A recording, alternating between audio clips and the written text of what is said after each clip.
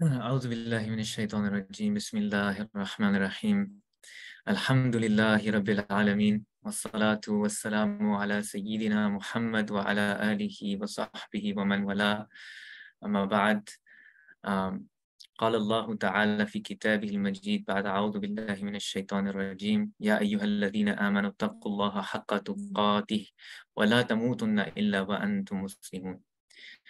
All praise, all thanks, all gratitude is due to Allah subhanahu wa ta'ala, the creator of the heavens and the earth, our nourisher, our sustainer, our cherisher, and we send our peace and salutations and our blessings on the beloved final prophet, Muhammad sallallahu alaihi wasallam, the seal of the prophet, who completes the final message of Islam. I want to speak to you all today briefly on the ingredients to a community, of creating a community of real connection and real companionship. And some of the ingredients for this can be found both in narrations, but particularly in the Surah Al-Hujurat. Surah Al-Hujurat is just a beautiful surah that really highlights it for us. And I'm going to recite to you some of the verses from that, as well as some hadith that will bring this into clear light.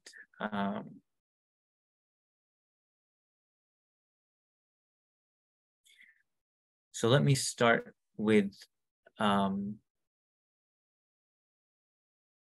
the ayah number 6 from chapter 49, which is Surah Al-Hujurat, as I was saying.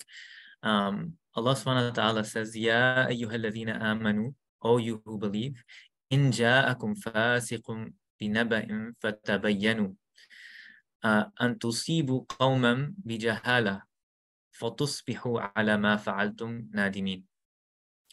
This translates as, O you who believe, if an evildoer or a troublemaker brings you some news, verify it or clarify it or affirm it, trace its root back so you're sure that what's being related is true and reliable, so that you do not harm people unknowingly. So you do not harm people unknowingly, becoming regretful for what you've done. Let me now turn to a hadith, a couple of narrations actually, that I want to connect to the ayah that I just recited to you. So it's been related by Sahl ibn Sa'd from the Prophet, the Messenger of Allah sallallahu alaihi wasallam, who said, "Man yadman lima bayna lahyayhi wa ma bayna rijlayhi adman lahul jannah." So the one or whoever can guarantee what is between his two jawbones, or their two jawbones, whether male or female, or what is between their two legs and what is between their two legs. And of course, this is referring to guarantee in terms of chastity and only using those things for good actions. I guarantee Jannah for them. So whoever guarantees the chastity of what is between their two jawbones and what is between their two legs, I guarantee paradise for them.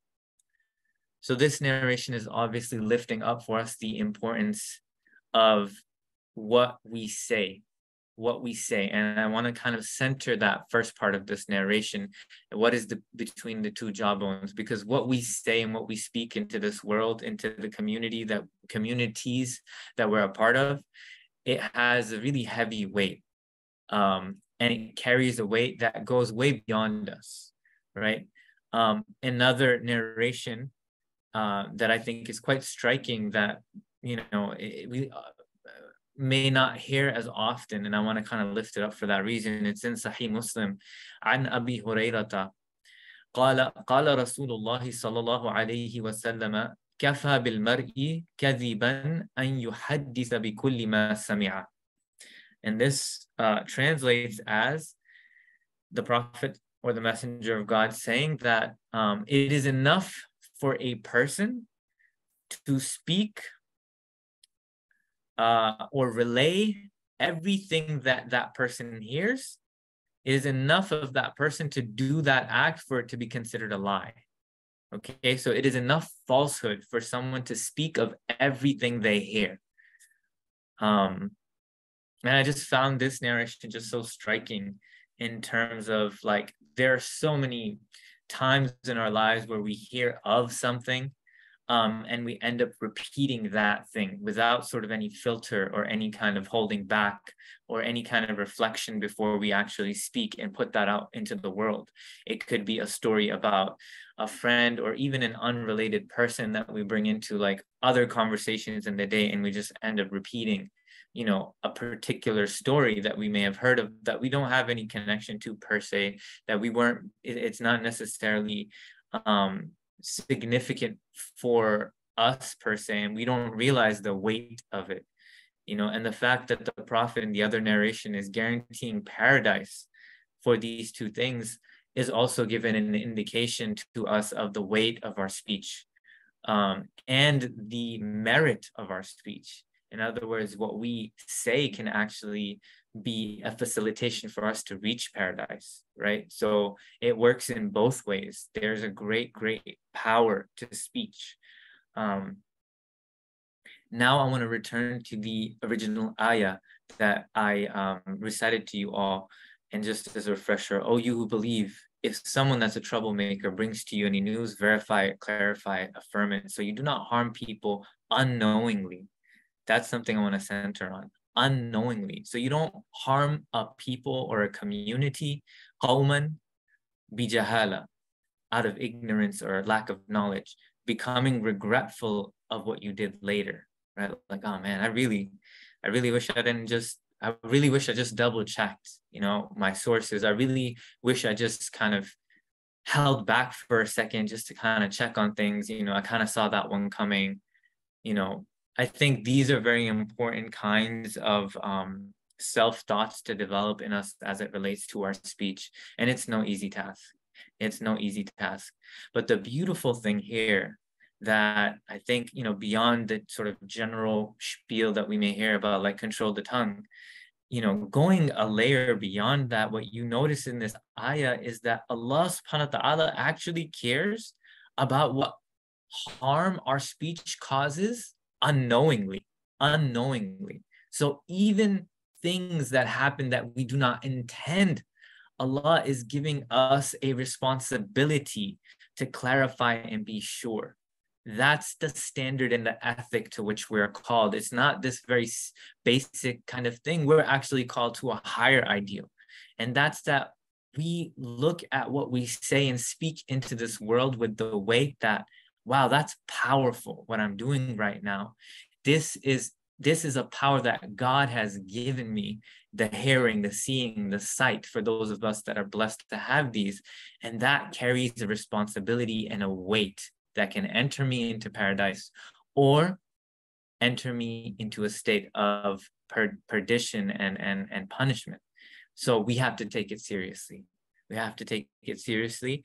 And the ethic that Allah is calling us to is really unintentional harm that we should have. Now, I want to backstep here and make sure that I'm not giving the message that, okay, so, you know, things that I'm, you know, I didn't even intend. Like, if you are a person that tends to worry a lot about what you're saying, this message may not apply to you, right? If you're always second guessing yourself, doubting yourself, you know, this message may not be the one that's meant for you, right? But this is certainly meant for those of us who end up speaking something unthinkingly and regretting it later, and we do this as a pattern. And it's not something that really causes us much food for thought. We don't stop at it. Then that message is definitely for that individual, right? But for some of us, you know, who may struggle with self-doubt, you don't want to get further sort of stuck in those thought patterns of always second guessing yourself either. So that's just a little disclaimer there so that my message is received accordingly. But, you know, this is the beauty of the Quran and what Allah subhanahu wa ta'ala calls us to. Like, why are we, you know, there's a verse in the Quran that, why are we, you know, the messenger is a witness over you as a community. And then you as a community are witnesses over mankind. For that formula to really work out, you know, our community has to really transform itself and wrestle and struggle with itself, because the light of, you know, this faith that we've been gifted with only becomes manifest when we are allow it to transform us to such an extent that indeed, you know, we see the manifestation of this verse, you know, and the manifestation of it certainly came in the time of the Prophet sallallahu alaihi wasallam, and certainly has come, you know, through our tradition in different ways at different times. But we have to really take that call to these highest ethics seriously, and really these things are really what fundamentally, you know,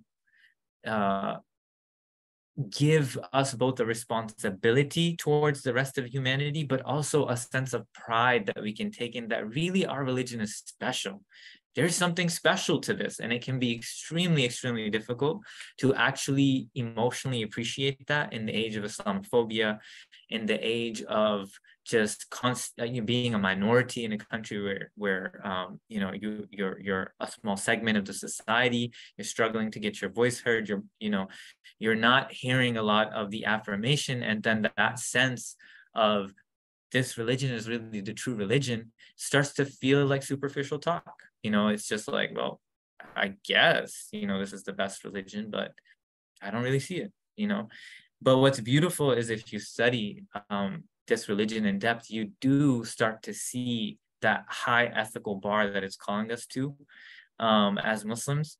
And then things start to fit in, but it has to be manifested, you know, it has to be transformative for these kinds of ayat to really hit us. Let me also share with you another verse from Surah Al-Hujurat that continues to build on this theme of what are some of these elements that really add to a beautiful community. So we're talking about restraining our tongue. We're talking about verifying information. We're talking about not spreading things as soon as we hear them, you know, but being mindful. And now we're shifting to some other qualities.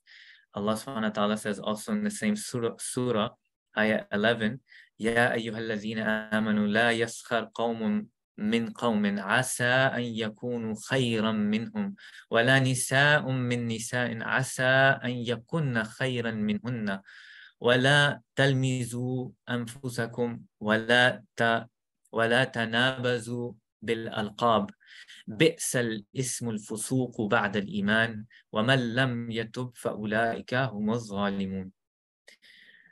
Allah is saying, "O believers, O you who believe, who have faith, do not let some men amongst you ridicule, mock other men.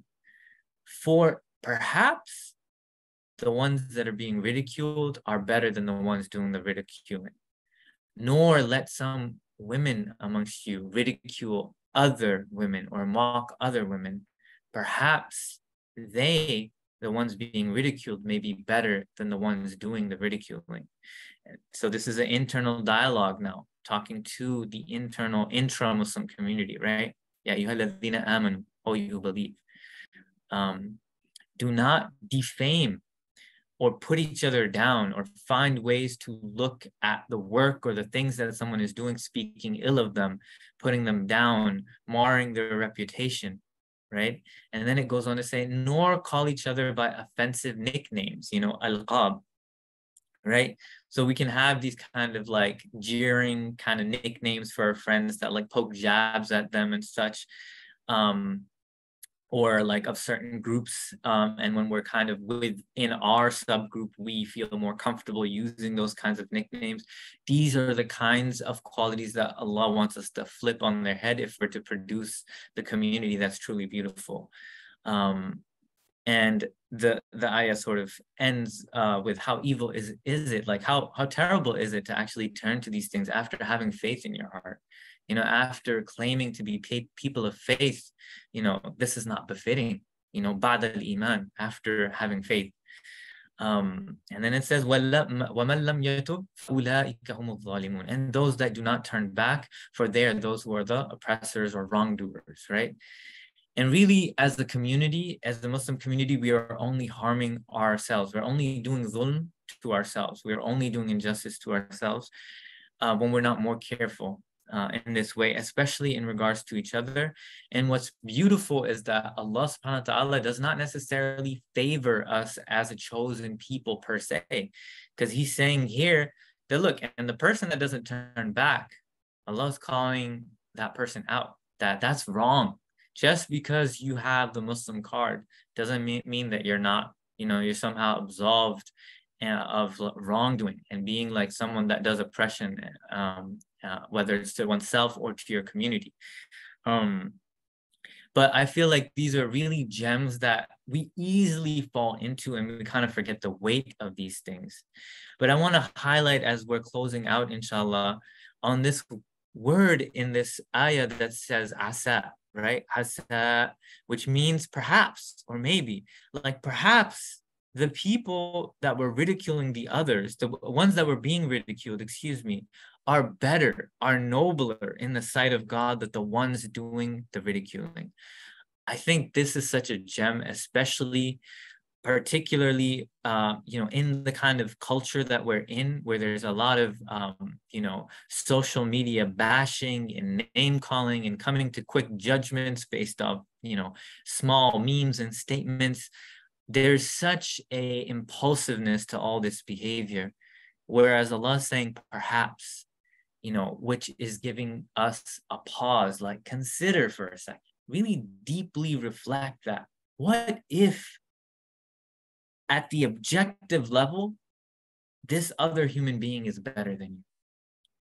And if you can fully appreciate that in your heart, then you might find yourself perhaps reconsidering the way you speak about that person, or how you engage that person, even if you disagree, or how quickly you respond to their message, or how much efforts you make in actually trying to contact that person, have a one-on-one, have a personal discussion with that person, putting all the pieces together of that human being's life before making judgment or making a call on social media and such. What is this calling us? This one word, asa, is calling us to cultivate a sense of humility in our knowledge as human beings. And fundamentally, it's saying that your knowledge, O human beings, is limited. And we have to put that in perspective by putting our knowledge in relation to the knowledge of God. And once we can appreciate that with our heart of hearts, it'll open up a sense of humility in our knowledge, because compared to his, we're utterly limited, right? And so what I claim to know about a person or about a situation or a circumstance that I encounter or a story that I hear, fundamentally, let's remember this verse and highlight that word asa. What if, and really deeply sit with that before engaging. And there's a beautiful poem, I found it online. I wish I could know more about the author. They're named A. Siddiqui. It's not exactly a poem, but I want to share this in the last 2 minutes because I think it'll really bring this point home. It is an analogy or a kind of parable for us all to draw from. It's very beautiful. Next time you see a large tree, imagine what must have been happening in the world when it was just a small sapling. Allah knows what seed that tree grew from and from where that seed originated. Okay? Allah is aware of every season that tree has endured. Allah knows exactly how many leaves it has grown and shed during its entire existence. Allah knows how many animals have sought refuge and habitat within its shade over the years. He knows exactly how many caterpillars have chewed from its leaves and the precise amount that has been eaten by all creatures. He knows the quantity of rainfall that has watered this tree and exactly where that water came from. He knows how deep its roots go and what nutrients they're extracting from the dirt. He knows precisely how many creatures have benefited from its shade. He knows how much oxygen it has given off and who and or what has inhaled that oxygen. He knows how it bows in worship to him in its own unique way that we cannot understand. He knows which of its limbs have been removed and what became of those limbs. Perhaps, I'm pulling out of this parable now. Perhaps if we can begin to look at trees this way, it can train us to look at other Muslims this way as well. It can train us to look at other Muslims this way as well. It may allow us to approach our relationships with more humility if we can accept that our knowledge about a tree is so superficial and so limited. Then how much more limited is our knowledge about the history, the stories, the traumas, and everything that informs another human being's life and perspective and how they come even to a particular point of view, you know, going back to our discussion on social media culture and dynamics. How much little can we possibly know given the complexity of human beings about the human being and about the value of that human being, that perhaps they may be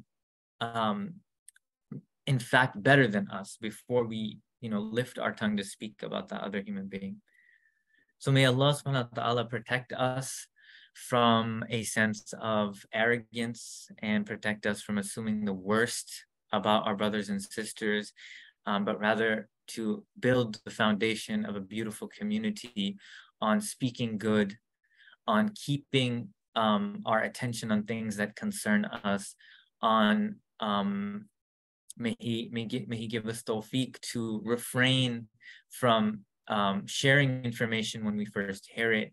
May he give us the power to discern, you know, when to share and what to share and how to share, and to double check our intentions and to appreciate the limitedness of our knowledge in all of this, and to always maintain a good opinion of other people, you know, by reinforcing those thoughts that try to create excuses for the other human being in front of us or the other Muslim in front of us.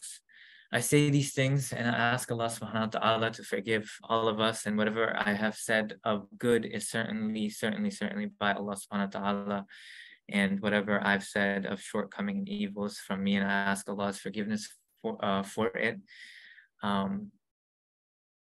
Ameen ya Rabbil Alameen. Alhamdulillahi Rabbil Alameen. Thank you so much for having me here at Muslim Space.